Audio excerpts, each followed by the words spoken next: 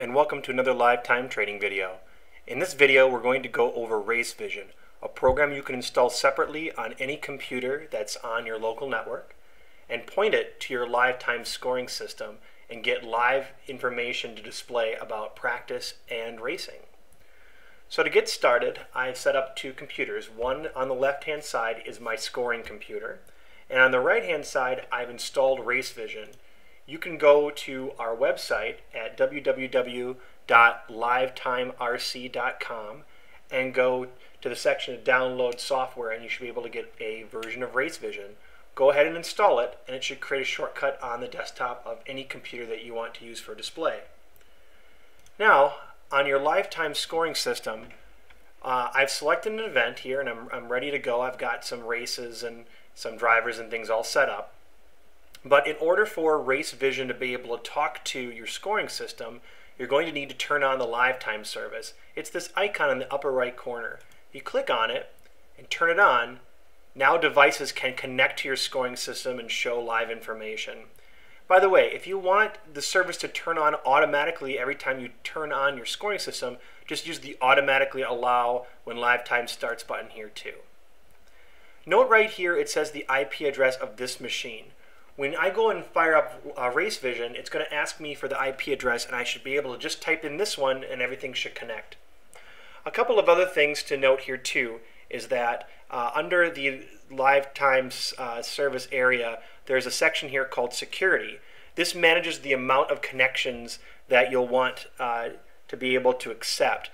Right now, I'm only going to accept one guest connection and one validated connection, or a connection with the password. If you have multiple computers you want to connect at once, you can do that too. Just make sure to up the connection count here before you start connecting all your computers, and you should be all set. Okay, I'm going to switch here over to the other computer with RaceVision, and I'm going to go ahead and run it. It's going to ask me for an IP address.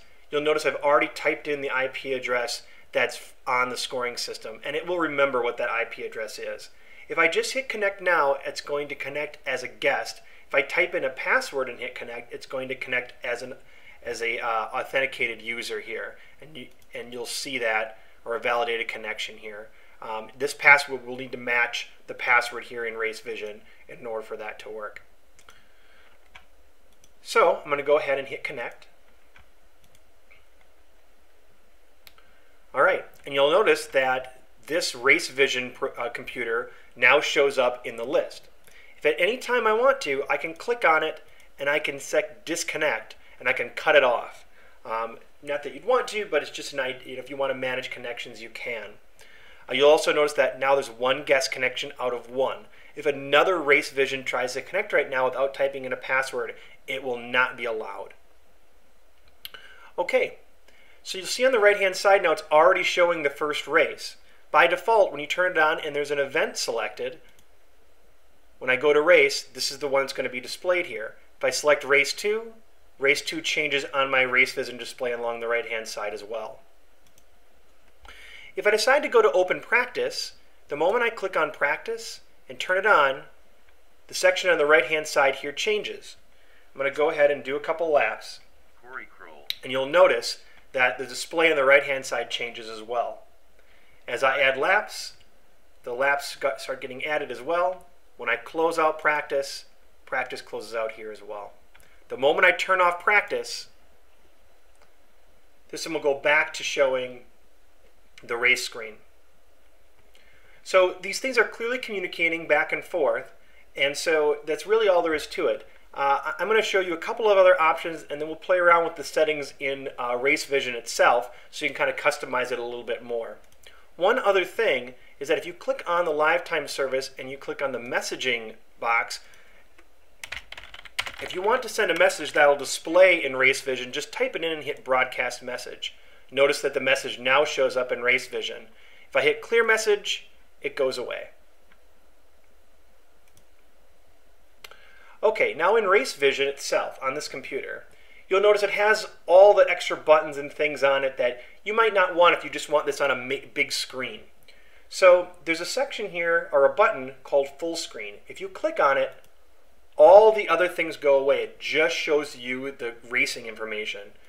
go ahead and hit this escape key, and the information shows back up and you can navigate. You also have your regular minimize and maximize button as well. One thing to note here is that if you have a very high definition monitor, you can use the zoom tool here to get things to be a little bit bigger in your display. So feel free to tweak it to display the data the best way for you and your monitors at your track. Now additionally, you might want to tweak some more look and feel things here as well. That's where the settings piece comes in. If you hit this gear, you are able to do a couple of different adjustments. The first is start in full screen mode. So if every time you just want it to fire all the way up, you can click this checkbox, and it's the same thing as if opening up and clicking this button. You do have some ability to brand, so if you want to put in your own logo, you can browse to an image file, select it, select if the logo shows at the top or the bottom, and it will show up in the race information. If you don't like the colors, you can change the colors here as well. Maybe I want my background to be purple. Now if I click on the little eyeball here, the background here is purple. And if I go to full screen, it's there as well.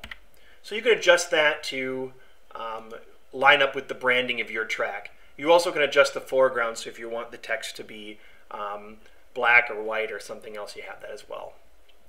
Additionally, for practice, you have the same option that you have with the practice display here in LiveTime, where, let me cross the loop here again. You'll notice rows displayed. You can select between 1 and 2, and you notice how it takes up half the height. You can do that here as well. So if you've got a bigger monitor or you do a lot of open practice, you might want to do 2 rows so you can fit everybody on it. I'll go back to the settings. And you also, in the race section, have the ability to adjust the same colors that you have here in the tracks race sections as well. These colors will line up and work the same way. Keep in mind, these colors are different than the colors that are shown in LiveTime. This is because you might have an outdoor display that you need to have different contrasts or change colors. That's different than the display that you use for the actual scoring computer. So these are going to be saved separately per RaceVision. So if you have multiple RaceVision monitors, you can select the colors and have them remember for each. Those settings will be saved automatically when you leave the settings and show into a different area. There's no save button or anything that you need to save in RaceVision to remember those settings. If for some reason you get screwed up or you want to change your colors back to what they originally were, you can hit the reset settings button and you'll notice the colors already changed back. And when you go back to the main screen, here's back to the default colors, the same colors that are matching up with the LiveTime client. If you click on the LiveTime service button here, you'll notice you get a couple of options. This is automatically reconnect. So if you want the system, if let's say it goes offline or you decide to, maybe your laptop for your scoring computer gets disconnected or you do something between rounds, if you just turn this on and say I want to reconnect after 60 seconds, this system will automatically continue to try to reconnect to your main scoring system here as long as it's up and running. So this is a pretty nice thing to have turned on if you want to kind of set it and forget it and let it continue to connect throughout the course of an event. And then when you're finished with RaceVision, you can just close it out like any other program. And when you do so, on the left-hand side here, this record will go away showing that you're no longer connected. That should be enough to get you started with RaceVision. Feel free to give it a try. If you can only use RaceVision by using the LiveTime service, so remember that that is a premium option as well. You can take a look at the LiveTime pricing guide for more information on being able to add that option so that you can use RaceVision. Thanks for watching, and I'll see you next time.